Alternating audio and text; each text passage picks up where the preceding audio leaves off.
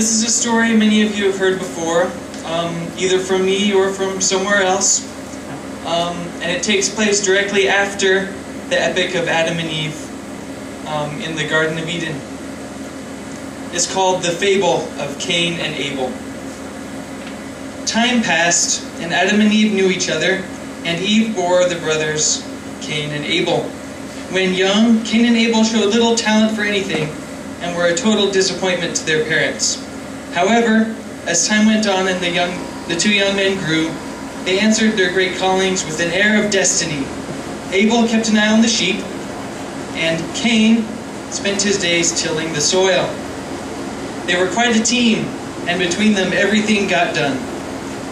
Meanwhile, as they had been growing up and discovering their talents, God the Almighty had once again taken an interest in human life. Breaking the shun that he had imposed on Adam and Eve back in the garden, he had come to the little farm several times and won the brothers' awe and respect with his godliness. Now he came upon them in the shape of a white horse with wings as they worked the field and counted the sheep in the bright morning hours. "Greetings, Cain and Abel. How doeth thou with this sheep watching and, tilling?" "Quite well, my lord," said Abel. "Not one sheep has escaped me in the last 6 hours." "Good, good. Now tell me, good brothers, hast thou prepared thy offerings yet?" They had. Abel gestured to a few of the sheep, one of which said, "Bah!" "Ooh, a live offering! How incredibly delightful, and, I'm sure under the right conditions, very fragrant. I respect your offering." "And this is what I have brought to thee, God," said Cain. In his hands he had a basket, which held an exotic variety of precious fruits, many of which he'd hiked far to retrieve. "What? Fruit?" boomed God. "Lame." Cain's head drooped and the corners of his mouth sagged. God said, "Cain, why hast thou mouth drooped and the corners of thy mouth sagged? Just think, if you keep working tirelessly and without resentment for about 200 more years or so, I shall probably come to accept thee." The great horse gave a snort and flew off across the fields.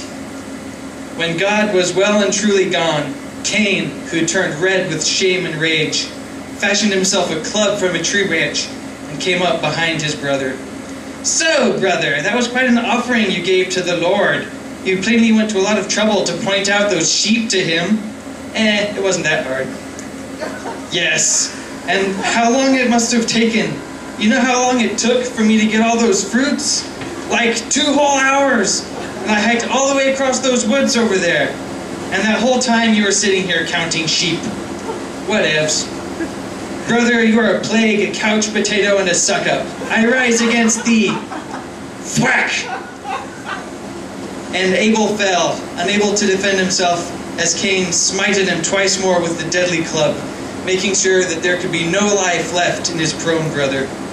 Thus ended the short life of Abel.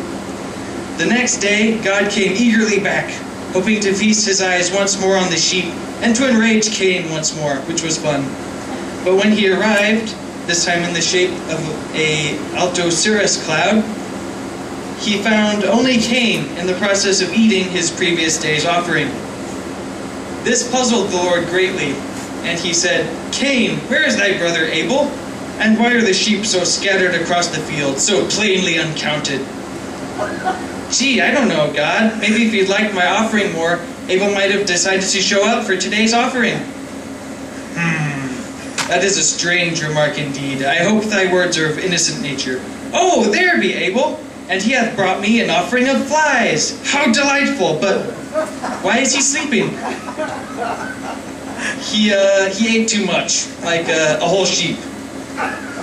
"Really now? I thought you would save every last sheep for me." "I suppose he was just that greedy, my lord." "Wait a minute. Was? He is dead! Cain, thou hast murdered thine only brother." The cirrus cloud made an abrupt change, and suddenly it grew into a cumulonimbus and began to rain somewhat. "Cain, thou hast sinned greatly. It is my godly duty to punish thee.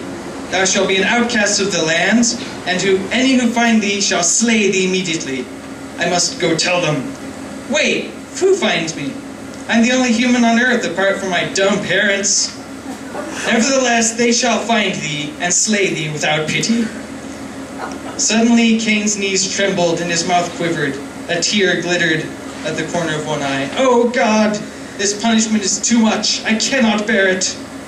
Don't worry, Cain. I'll make sure you are avenged tenfold should that ever happen. We good? I suppose so. And Cain trudged off into the wild, an outcast, just as his parents had been before him. The cloud, back in its cirrus form, drifted off in search of new entertainment, congratulating itself on yet another successful human interaction. Thanks for listening.